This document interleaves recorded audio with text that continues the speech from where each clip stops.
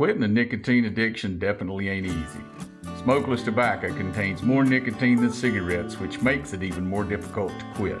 At BaccOff, we've been helping people kill their addiction since 1992, and our 7-step program to quit is clinically proven to reduce the stress of nicotine withdrawals.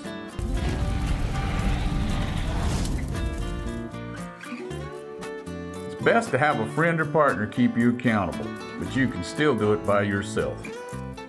Pick which flavor of BaccOff you want to use.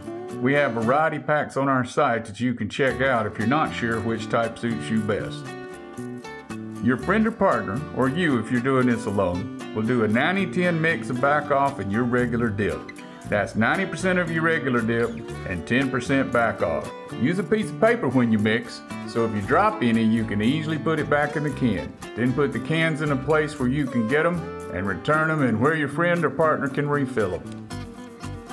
Dip as much of the 90-10 mix as you want and return the empty cans to be filled later. At the end of the week, change the mix to 80-20, so you're mixing 80% of your regular dip and 20% BaccOff.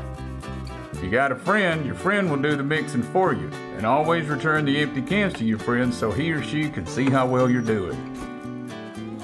By the end of week 2, change the mix so that it's 70-30.